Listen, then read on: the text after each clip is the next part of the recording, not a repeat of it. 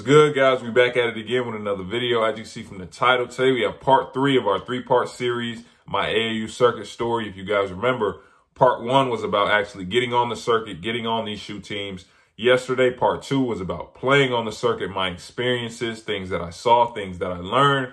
Today, part 3 is going to be about that period from that June Summer League game up until, the first time I stepped foot on a college campus, which was June of 2017. I know you guys have been waiting for this, so we just gonna jump right into it. So if you guys remember, this was, the summer going into my senior year. This is a June Summer League game. Coming off of getting my first offer. I had a lot of mid-major offers, one high major offer, but I had like 5 or 6 high major schools that were going to come see me in July and was going to decide if they wanted to pull that trigger. I was really excited because remember, I told you guys I was that fringe mid-major, kind of high major player. Every player in the state ranked above me went high major. Every other starter on my AAU team went high major. So that's what I'm thinking. I need to produce in July so I can get that high major offer finally. Obviously, we go to our June Summer League game. Layup lines, like I said, I got the ball. I'm going for a layup. I'm coming to the game early. I'm feeling pretty good. Shoot the layup, come down, land on my teammate's foot, pop. After I heard the pop for the first time, initially, I didn't feel anything. So I thought I was okay. And I start running, towards the rebounding line. And all of a sudden, like, my foot is on fire, like on fire. What I do, I'm never a quitter. I'm never a quitter. And in my head, I remember, like, I was still thinking, like, nah, like, you don't have time to be hurt. You have to play next month in July to get the rest of your high major offers that you want so badly. I end up just going on the side court and I'm running up and down like with my foot on fire because in my head it was like, bro, you do not have time to get hurt. Like you do not have time for any of this. And I was not trying to quit. So I was trying to push it to play, but my foot is on fire. And at a certain point, it was like, all right, B, like you can barely walk now. You probably made it worse by doing all this running. After I leave the gym, we go straight to the hospital, I think I'm there for maybe 2-3 hours. I get the x-ray, this and that. And I'm still in my uniform. So I'm laying in the hospital, with my uniform on for hours afterwards, get the x-ray, like I said. Doctor comes back in the room. He asked me like the general questions, things like that. And then he flips the screen and he shows me, if you guys want to see any of the pictures of my actual injury, go check out my, my injury video that's actually on the channel. Flips the screen, shows me and my parents. He's like, okay, you have a break in your 5th metatarsal. So what your 5th metatarsal is, like on your hand, your 5th is your outside bone on your foot. So with my right foot, my outside bone. On the outside of my right foot, that's what I broke. Not to mention that he also says the 5th metatarsal is also one of the points on the body that gets the least amount of blood flow. So in my head, I'm like, all right, so I don't know, like what you're telling me. You're telling me I broke it and it doesn't have good blood flow. So the recovery time is actually pretty long. The doctor there recommended us to an orthopedist who had like a track record of working with athletes before. So we go to him. And for this part of the story, for all my athletes, it doesn't even have to be basketball. If you're watching this when dealing with injuries, make sure you're paying attention to what I'm saying in terms of, vetting the doctor that you're going to initially and, making sure he really understands what he's talking about. We go to this orthopedist, of course, he says the same thing. I broke my 5th metatarsal. But what he says is, even though the first doctor, said that the blood flow to that area is bad, this orthopedist tells me and my family, if we just put him in a boot and he just doesn't do anything for the next couple months, he should be ready for the first game of his senior year, which is on November 20th. There's a reason why I will never forget that date, right? That's what he tells me and my family, the orthopedist that we were recommended. Because, he was recommended and he had, an athletic track record, me and my family, we just went with what he said. We're like, okay, so I don't need surgery. What I'm going to do is I'm just going to immobilize my foot, put it in a boot. Obviously, I couldn't play in the July period. No basketball at all. From around the end of June up until maybe about September, October, I'm in a boot, right? So what that means is no basketball, no nothing. This is where we're going to talk about, the impact that actually had on my recruiting because I couldn't play in July. And remember what I said, I had all these high major schools coming to see me. What I found out was that the mid-major schools, the schools that had already made me a priority, that extended offers to me, they didn't care about the injury. They didn't care that I broke my foot. They were still calling me, texting me every day. They still wanted to get me out on visits. So I took some mid-major visits during that time where I couldn't play at all. But the high major schools, the high majors, remember that I said wanted to come see me play in July. All of a sudden, I'm not getting those calls anymore. I'm not getting those text messages. And this is when I started to realize, like, okay, you really need to make sure you're going where you're needed, not wanted. At the mid-major level, I was needed. They needed me on the roster. They didn't care if I got hurt. They needed me there, so they wanted to let me know that. At the high major level, they didn't need me. They wanted me. Yeah, you know, if I perform well in July, we'll throw him an offer. You know, he might play a little bit. He won't be a priority, a starter, but we'll just have him on the roster, right? So when I got hurt, what happened? Oh, you know, we don't even need to call him, text him anymore. You know what I'm saying? Like, they just weren't even worried about me. It's like I was a number. In fact, there was this one specific instance that kind of let me know that, okay, at the high major level for me specifically, I was probably just going to be a number among the masses, while at the mid-major level, I was going to be a priority recruit, be able to play big minutes early on. I don't remember where I was. I get a phone call. Unknown number, never seen the number before, don't know the area code or anything. I'm like, who is this? Answer the phone. Hey, Brian, it's Coach so-and-so from the University of Cincinnati. And in my head, I'm like, Cincinnati? I don't remember them coming to any of my games. Like, I don't remember any of that, right? He tells me, he's like, yeah, you know, we've been checking up on you, and we just wanted to call and let you know that, you know, you have a spot here if you want it. This is exactly what he said. I'm going to take you through this conversation verbatim. He goes, yeah, we got a spot here if you want it. And at the time, I understood the whole half offer versus a real offer thing. So I said, are you guys offering me a full scholarship? This is what I said on the phone. I asked him, I'm like, yeah, so are you guys offering me a full scholarship?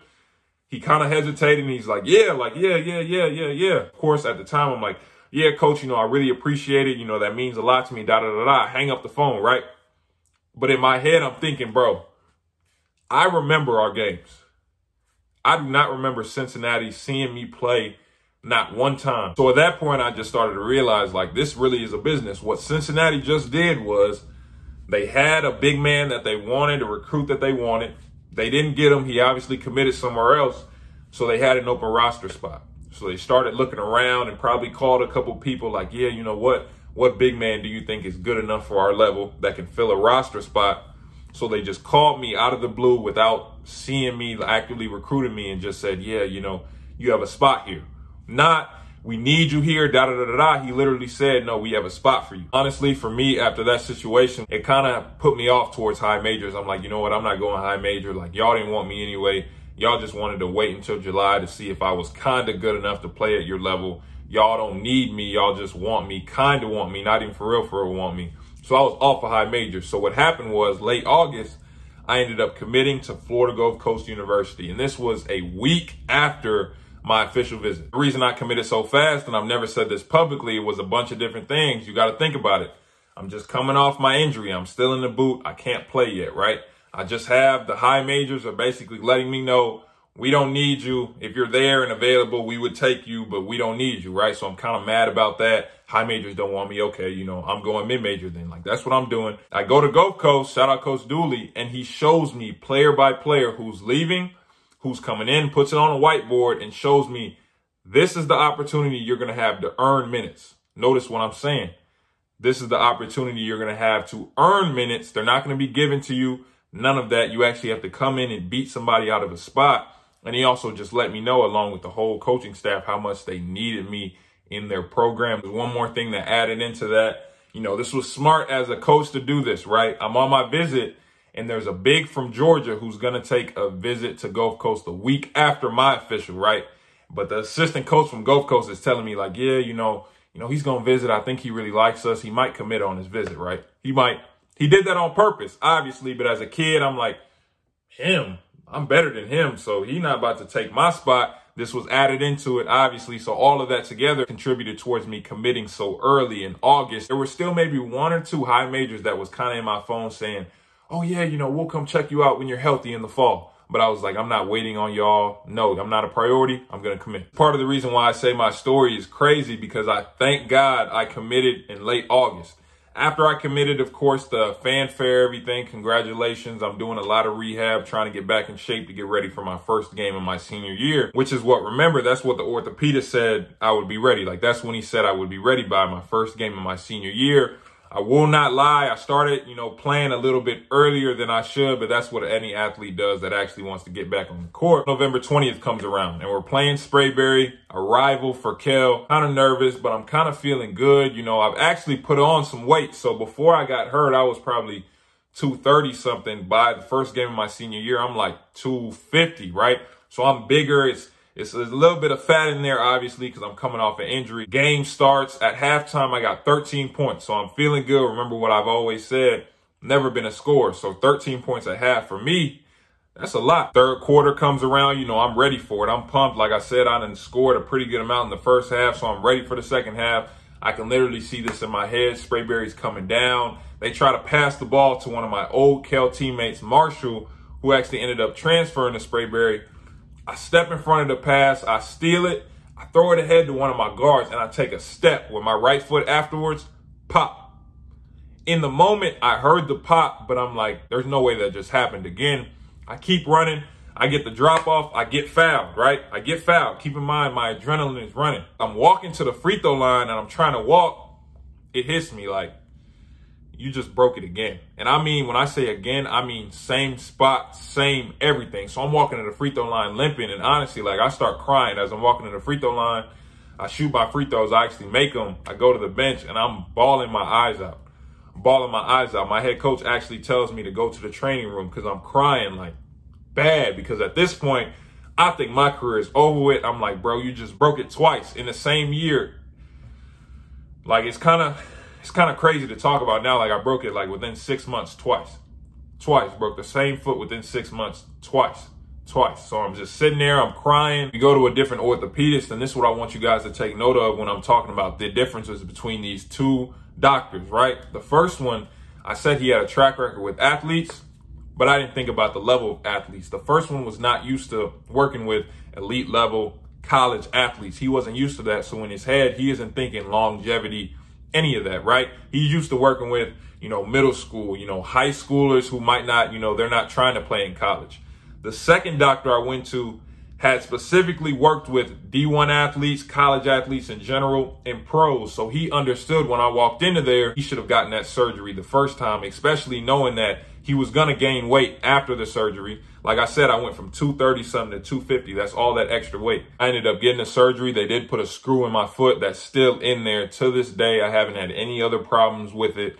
For that rest of my senior year, though, I'm riding around on a scooter. Like, I had my foot in the cast. I got one leg up and I'm just kicking with the other leg. They actually let me out of my classes 5 minutes earlier. So I'm zooming through the hallways. I did actually end up making it back for the last game of my senior year. It was a first round playoff game. But by that point, like I said, I broke my foot twice. I'm still trying to get back in shape. I haven't played live in X amount of games, so I was rusty. Didn't play that well. We did end up losing. So that was the last game I ever played in high school.